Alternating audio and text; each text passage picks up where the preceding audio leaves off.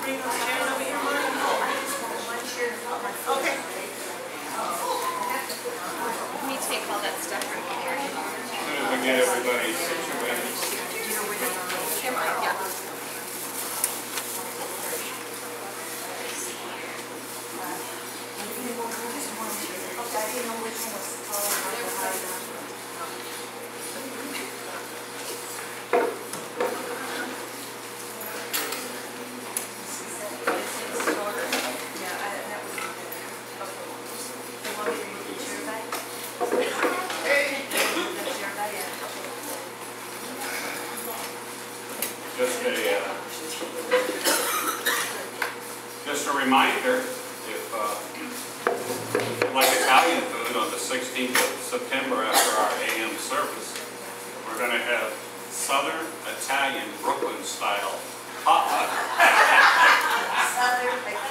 A Southern Italian Brooklyn style potluck after our AM service, and you're all invited to come. If you like Italian food, we have an Italian cook amongst us who's going to make our main dish for us, so you're invited. But I'd like to begin this evening expressing to you my desire to have fellowship with the Lord as I gain an understanding of His Word, and attempt then to teach it and preach it to you, so His Word might be alive to us, so that it can come alive to us. And because of the mystifying symbolism and striking imagery of Revelation, some believers, including some pastors, avoid a serious study of this book. It's interesting to note that even John Calvin did not attempt a commentary on the book of Revelation. And that's not to criticize Calvin, because he did a lot of fine work, but there are so many blessings contained in the book of Revelation. I hope you have your Bible with you. If you'll turn to, in the first chapter, just the 3rd verse. It says in Revelation 1:3, it said, "Blessed is he who reads, and those who hear the words of this prophecy, and keep those things which are written in it, for the time is near." If you turn to the opposite end of Revelation 22:7, you again read in regards to why we need to examine this book in depth. You'll see where it says, "Behold, I am coming quickly. Blessed is he who keeps the words of the prophecy of this book." Amen. And then, so for our source scripture tonight, we're going to use Revelation 1:1 and 2, the first 2 verses, although I won't actually get the chance to teach those tonight. For those of you that are new to us or are visiting with us tonight, you should be forewarned that I've been teaching the book of Romans for 14 months, and I've done 61 lessons, and we're in Romans 6:17. not real quick, but hopefully we're learning things in depth, and I know I am learning things. So our source scripture tonight is Revelation 1 and 2. If you're ready for the Word of God, please signify that by saying amen. Amen. And if you are ready, would you please stand for the reading of God's holy Word. Revelation 1 and 2. The revelation of Jesus Christ, which God gave him to show his servants, things which must shortly take place. And he went and signified it by his angel to his servant John, who bore witness to the word of God and to the testimony of Jesus Christ to all things that he saw. You can be seated. Thank you. Approximately 70% of the verses in the book of Revelation allude to the Old Testament. And thus any study of Revelation will place heavy emphasis on those scriptures. Revelation describes God as holy. It describes him as true. It describes him as being omnipotent. It describes him as being wise and sovereign and, of course, eternal. It addresses man and mankind, our depravity, and while experiencing the final outpouring of God's devastating wrath and judgment on that sinful mankind, we will still see that nevertheless people will harden their hearts and still refuse to repent. There is in Scripture no clearer summation of the doctrine of redemption than what is contained in the second half of the fifth verse of the first chapter. Revelation 1:5, the second half says, him being Jesus Christ, who loved us and washed us from our sins in his own blood. We can hang on to just that one part of that one verse. It really can open up new avenues of our life as we experience Jesus in our life daily. Revelation reveals to us the ministry of angels. With 25% of all the angelic scripture references in the Bible are contained in this one book. So we can learn a lot about the ministry of angels when we look at the book of Revelation. Revelation is a wealth of information for the church. It tells the church of the dangers of sin. It warns the church of the dangers of compromise with the Word. That's in chapters 2 and 3. And then it teaches the church how to properly worship our Father. That's in chapters 4 and 5. I will not attempt to seek evidence for any of my own views as we begin this study. I don't think that's appropriate. This estological study, and estakos in Greek, for those of you that don't know, I spent 5 years in Greece, in Athens, Greece. Eskatos means last. Of course, ology means the study of. Last study. And in this last study, it's not my desire to foist upon you any of what I personally believe. I want to just look at the Word and see what the Word shows us we need to believe. The point of Revelation isn't that it affords me an opportunity to show you how much I know, because really I don't know that much. I will be learning just as much as you will as we go through this study. The point of Revelation is that it's rich in details of the end times. And for that we should be thankful. And to understand what it says to us is enough. We don't need to add anything to it. And I can say one thing here today, and I've said it before to our church body. I know one thing, that today we are one day closer to Jesus coming than we were yesterday. And I pray he would come. And I hope that he'll come. And I know that he will come because he is my hope. And in him I have my security.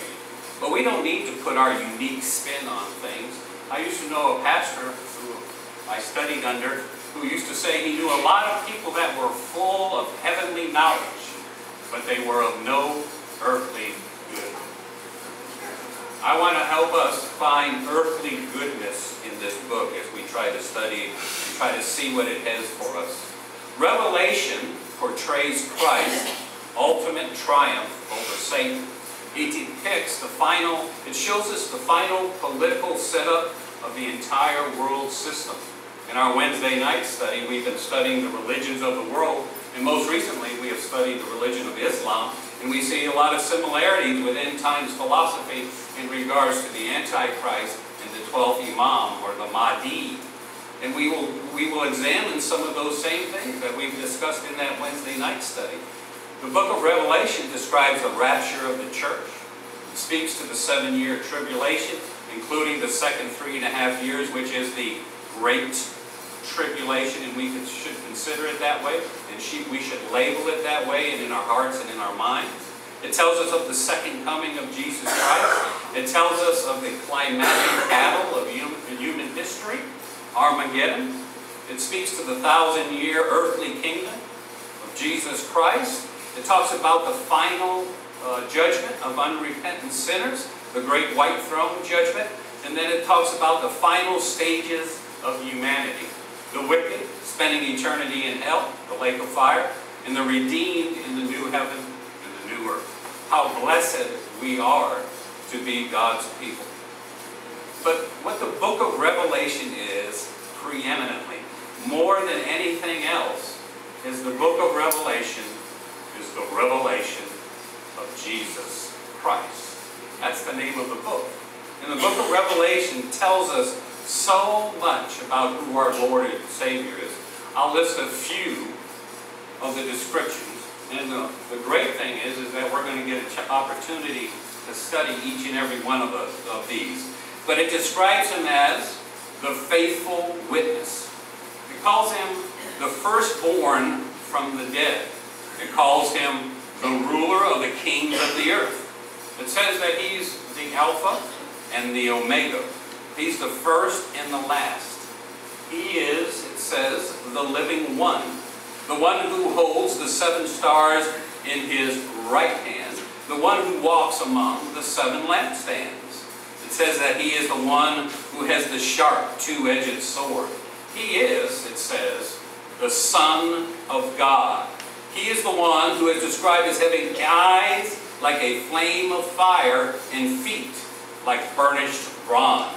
He is the one who has 7 spirits of God and the 7 stars, the one who is holy, who is true. He is the holder of the key of David, who opens and no one will shut, and who shuts and no one will open. He is the Amen.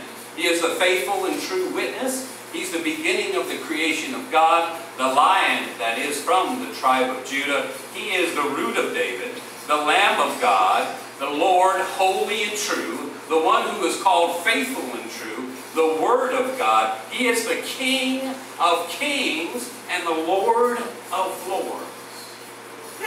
He is Christ, Messiah, ruling on the earth with his glorified saints. He is Jesus, the root and the descendant of David. He's the bright and morning star. That's a lot of revelation. And as I said, we're going to get the opportunity to look at each one of those phrases word by word. And I'm excited that we have that opportunity in this environment to do that. This book also affirms the fullness of the deity of Jesus Christ. By that I mean he possesses the attributes and the prerogatives of God, including sovereignty, eternity. He has the right, it says, to judge all men and decide who lives and who dies. He also receives worship. He rules from God's throne. And finally, Revelation affirms his equality of essence, we can use that word, with God the Father by applying Old Testament passages that describe God will be used in the book of Revelation to describe Jesus Christ. We will look at all those scriptures in the future. This is far from being a mysterious book. It's far from being incomprehensible. Revelation's purpose is to reveal truth. That's what it's about. It's not to obscure the truth. It's not to be mysterious in nature. What sense would that make for God?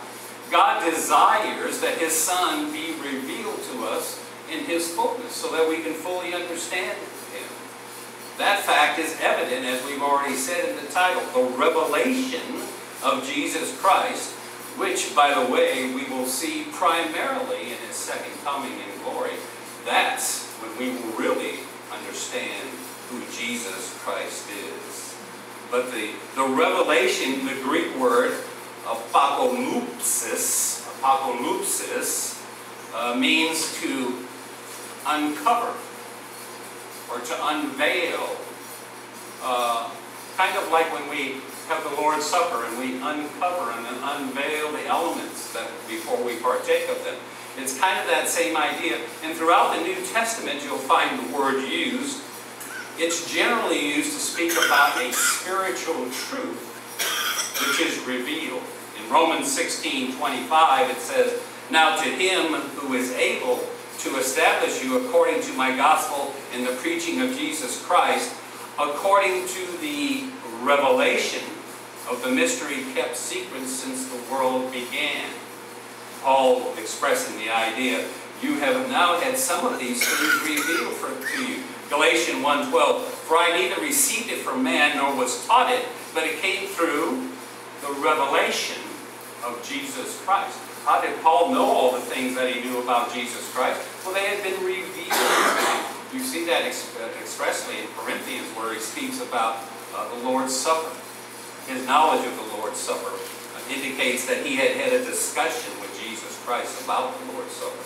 And there's several other uses of that word in the book of Ephesians. It's also used of the manifestation of the sons of God, as it says in Romans 8:19, "For the earnest expectation of the creation eagerly waits for the revealing," it says, "of the sons of God." And we'll examine that phrase, sons of God, some more later. It's also used for the manifestation of Christ. It's used to describe his first coming. Way back in Luke 2:32, it says, "A light to bring revelation to the Gentiles and the glory of your people Israel." And then in 2 Thessalonians 1:7, at the opposite end of the spectrum, it says, "And to give you who are troubled rest with us when the Lord Jesus Christ is revealed from heaven with his mighty angels." It's used to describe the birth of Christ, and then it's used to describe his second coming. In 1 Peter 1:7, it says, "That the genuineness of your faith, being much more precious than gold that perishes," the genuineness of your faith is much more precious than gold that perishes, "though it is tested by fire, may be found to praise, honor, and glory at the revelation of Jesus Christ." Now, I know I'm listing a lot of scripture for you, and for those of you that don't always come to study with us, all the scriptures that I cite are listed at the bottom of your outline. And there's two outlines tonight. One is the lesson outline of this first lesson, and the second outline is an outline of the entire book, and I'll talk to that later on. But that book outline will be available during the entire study in case somebody joins with us later. All of our outlines are online at newlifebenson.com, and all of our sermons are online. If you go to newlifebenson.com, there's a YouTube link. All you got to do is hit that YouTube link, and you can see everything that we've taught since we've been in this building. But in each case, that word apocalypsis, which we get apocalypse from, is used to describe something or someone that was formerly hidden from us, but now has become visible to us, at least to the ability that we have to understand. In the book of Revelation, we have the truth about Christ made visible that are only hinted about in the Old Testament and in the other New Testament books. Revelation reveals to us a wealth of information about who Jesus Christ is. It brings him into greater clarity, and we need to know who Jesus Christ is because we are to grow in his image. When we wake up tomorrow, we should look more like Jesus than when we woke up today. We're to grow into that image. That's our walk in holiness, which we participate in each and every day. So the clarity we receive here is often obscured by some by the rejection of principles of what I will call literal interpretation in favor of other types of interpretation. Some will use allegorical interpretation, where they take characters and events and and they try to use them to symbolize ideas and concepts. I call that a spiritualization of the book of Revelation, and I don't think it's needed to be done. Oftentimes what happens with that type of teaching is that people try to place Revelation's account in the past or in the present rather than in the future. But when we go beyond the plain meaning of the text, whenever an interpreter does that, then he gets to do one thing that he doesn't need to do. He gets to use his own imagination. And imagination is not necessary for the Word of God. The Word of God is holy and true, and we don't need to use our imagination. We need to try to figure out what it's saying to us. The truths of this book can become lost in a maze of human inventions. I've read some really far-fetched ideas in regards to the book of Revelation. And when they do that, they become void of authenticity. Now, there isn't much need to discuss the author himself. John self-identifies himself 4 times in the book of Revelation.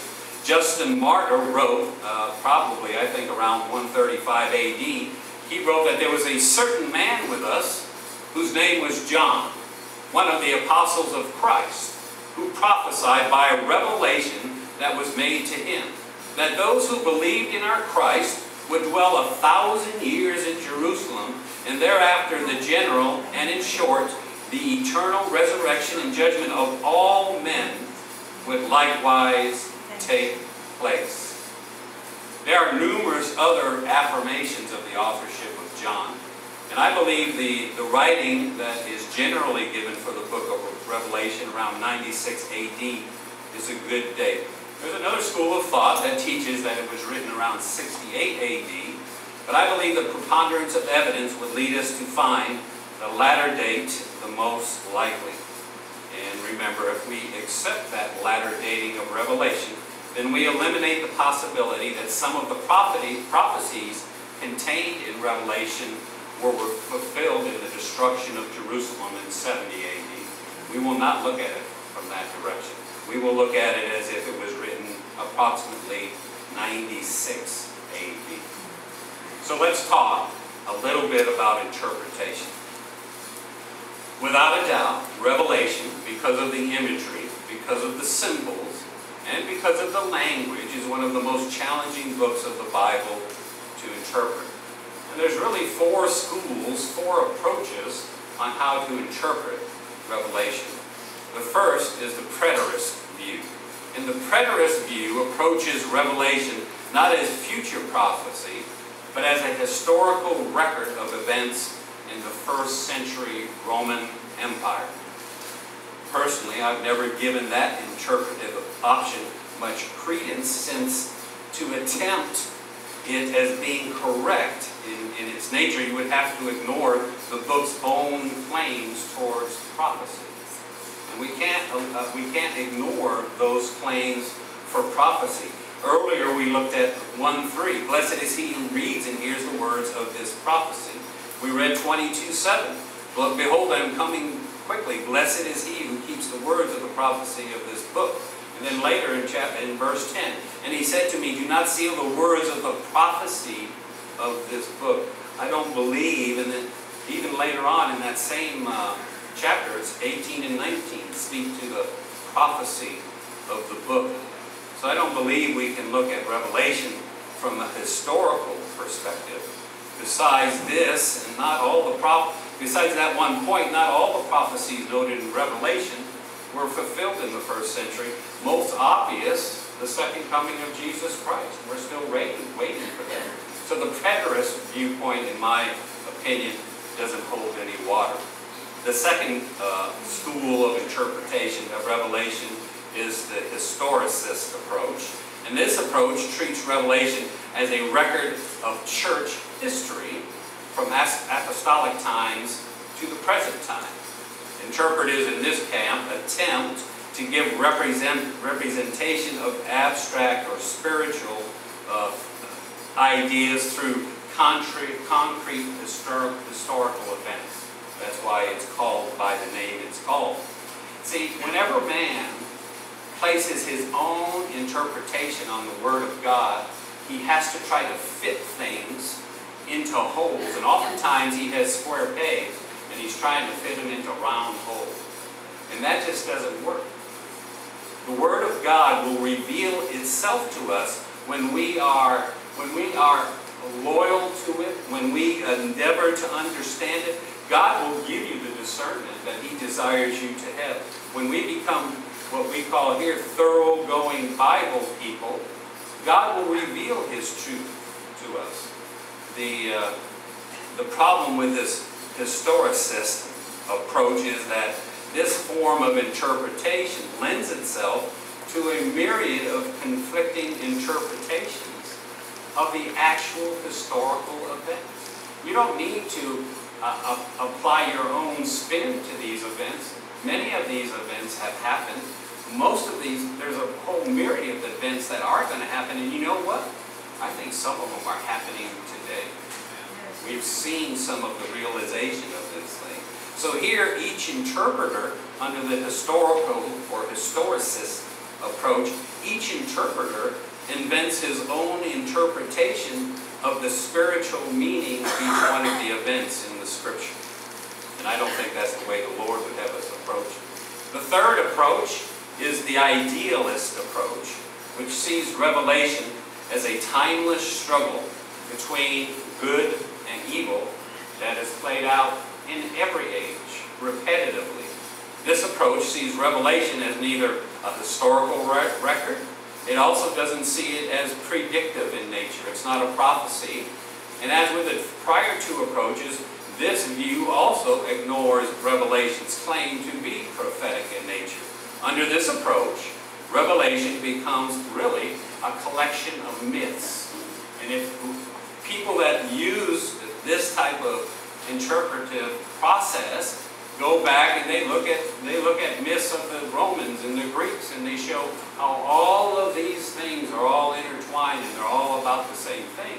But they're not all about the same thing. The book of Revelation is totally unique unto itself.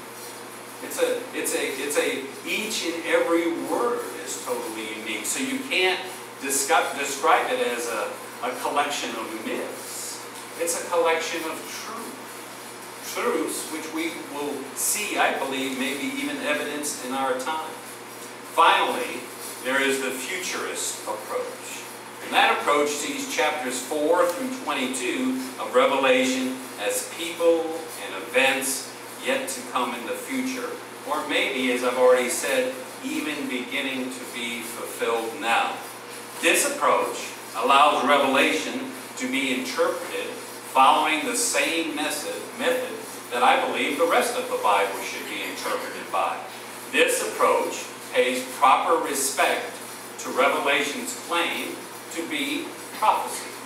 While this approach is criticized by some as robbing Revelation of any meaning for those to whom it was written, in other words, at the time that the book was written, they'll say, well, that stuff didn't pertain to those people. It was talking about distant events in the future. But that criticism doesn't hold any water at all. Because what of the Old Testament prophecies? Those were prophecies that were written about things that were going to happen way in the future, such as the coming Messiah. So that criticism, how about Daniel's prophecy? That criticism that they're too far out in the future, that it didn't have things for the people it was written to, and that criticism isn't any good anyway. That criticism just muddies the water. I believe that anything other than the futurist approach leaves the meaning of the book to human ingenuity and opinion. And I don't want to be ingenious, and I really don't want to have any opinion except one, and that's God's opinion. So rather than trying to put a spin on things, let's just try to find out what it is God wants from us. It's not our viewpoint that matters, it's His viewpoint that matters. So we're going to examine the text in a very straightforward way. At least that's what we will attempt to do. So I'm not going to examine all four approaches as we go through the Bible. or the book of Revelation, because that will confuse us. It'll confuse me. I'm going to use the futurist approach. And as I try to teach and preach it, I'm going to use my normal style of what I call systematic language interpretation. I intend to examine each word in the Greek and then to try to figure out what each word means to us as we go through the process. Now, I've provided you with an outline for the entire book, and I've taken that outline from John MacArthur, and it's not in any way unique. It's a good division of the books.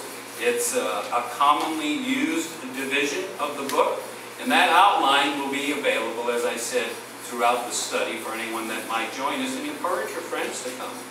But the first 20 verses of the book of Revelation in the outline are entitled Things Which You Have Seen, and the you there are the people to whom the book was being written at that particular time. Starting with the second chapter and ending with the third, we see the things which are current events. Those reading this book at that time of the initial distribution would recognize those things as things that were current to them. It would be almost like reading their local paper. And then beginning with chapter 4 to the end of the book, we have the things that will take place after this.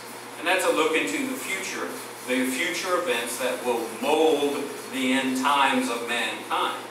Now this is going to be, as I said, quite an endeavor, and I hope you're up to it, and I hope that you'll pray for me as we attempt to find the truth of what God has for us in the book of Revelation. There's nothing I'd rather do than to teach the Word, verse by verse, word by word, so I will be in my element. I just hope that I can help you to stay with me so that we'll all be in the same element together. Let's pray. Father, we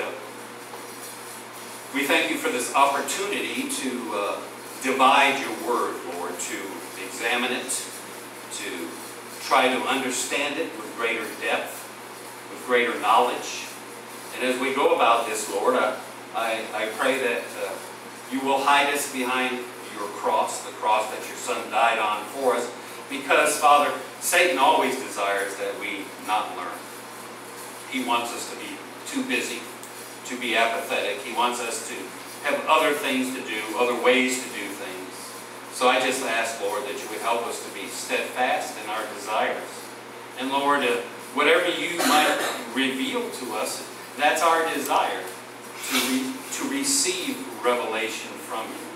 So help us, Lord, to hang on to you, to be faithful, and to seek you in all things, in all ways, in regards to this study. I thank you, Lord, for those that have come. It's very, very encouraging.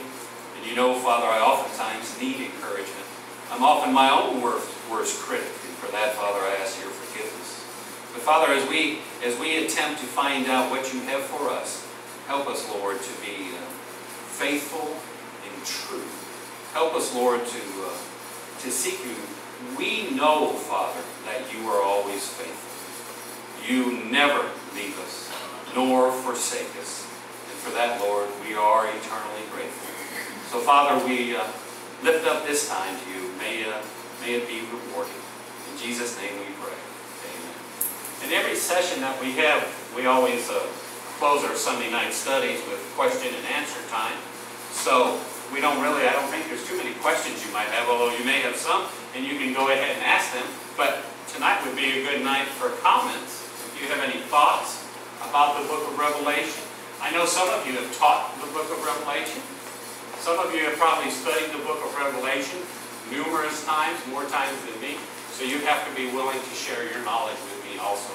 Yes, Marty? Well, I didn't get the definition of preterist. A preterist? P-R-E-T. P-R-I-S-T. Yeah, it's in your outline. It's one that looks at everything from a historical perspective. Oh, it's a sort of, this is yeah. a record of church. Preterist or preterist would probably be. Preterists think that everything is fulfilled before 7 years. Yeah. They think everything has already happened. Okay. Everything that's written in the book. Christ came in spirit and said, yeah, he will judge.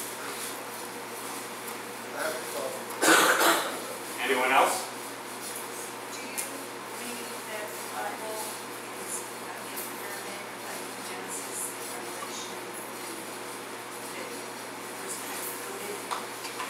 I believe the Bible was in a pyramid and kind of coded? Yeah. I don't know. I've never- I've never examined that idea or thought. I'm pretty simple. Sounds difficult to me. Understand. Anybody else?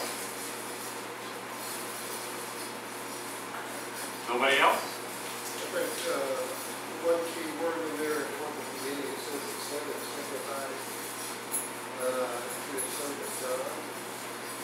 And that word signified, as I remember, is the same word used for signs, or symbols. And sign is a big word, John. And revelation is for symbols. How do we understand symbols? We do it by going back to the Old Testament. And we'll examine that word when we get to that particular word. He's talking about, in the opening, where it talks about the signs that were revealed to John. And if you look at John's writing, John uses, in reference to miracles, John uses a different word in the gospel for miracles than everybody else uses. John uses a word that means signs, because John likes to use that. John likes the idea that these are things, all these miracles did one thing. They were a sign that pointed to Jesus Christ. They were basically a sign to the Jews who Yes. really needed the sign. And John wrote with the Jew in mind in many ways. So, and Edward's right. And we'll look at that word when we get to that particular word in some depth. So, anyone else? Okay, let's all stand. We attempt to hold hands and make a circle. We're pretty good at holding hands, but we struggle with circles.